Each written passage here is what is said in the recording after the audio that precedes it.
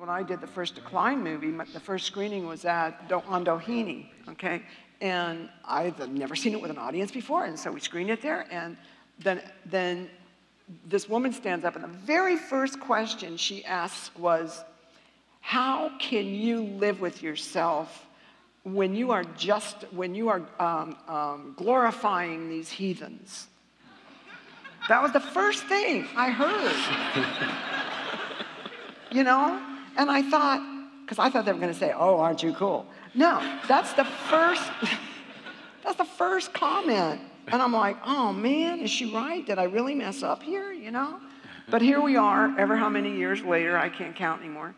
But, you know, it's requested by museums and schools around the world, and it's very well respected as a historical document. And it's just hard. What I'm saying to you is, if you do something weird and out there and you get really criticized for it, it may not be that way 30, 40 years from now. You know what I mean?